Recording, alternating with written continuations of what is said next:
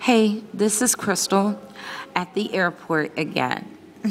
Oh yeah, all of you guys know the airport is my second home. Especially when I don't want to put up with a guy's bullshit. Okay? So here we go. I'm at the airport and I'm just thinking to myself, Crystal, this is your life. Again, let me repeat this. Crystal, this is your life. This is not everyone else's life. You have already raised 4 of your children and helped with your grandchildren.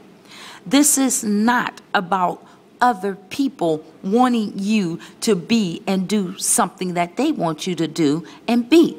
Now, when you are a very strong person and you refuse to cave in into the majority little conforming, little manipulating ways, what happens is that you have a majority of people coming up against you because you refuse to cave in. Now, I get that a lot in my life because this is how I stand.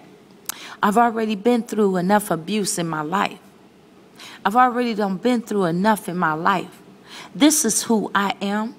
Even at the age of 47, it doesn't matter if I have a home or don't have a home. This is where I'm at right now in the present, in the reality of the present. And my reality of the present is this. While I'm in this transition, since I've been laid off my job for 4 months, while I'm in this transition, it is something that it is time for me to think about what I want to do for myself. I've already raised my children. I've already helped my children with their children. I've already given everything that I could give to someone else, and just to be de-appreciated, not to be appreciated. So at this age, I can give a fuck. And I do repeat this because I know my little haters spy on my Facebook. And I'm going to post it because I want you to know this from the horse's mouth. Crystal can give a fuck at this age about your fucking opinion.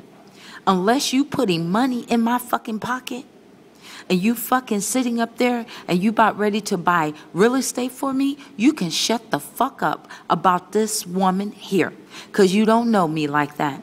And the same people that's opening up their mouth and the same people that's flapping their damn gums up against me, you need to check your damn self.